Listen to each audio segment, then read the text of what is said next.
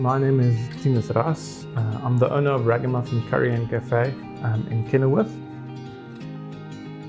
I grew up in a quite conservative home, and my mom was always very loving towards everyone. In particular, she carried some cookies in her car that if she would stop at a robot and someone would come and ask for money, she would give them a cookie. And it made a big impression on me growing up, that we shouldn't close our hearts to people. We had a quiet winter and we had a complaint. Someone phoned us and said the people outside the shop made them not want to come to the shop, and we need to control the situation. I post on Facebook.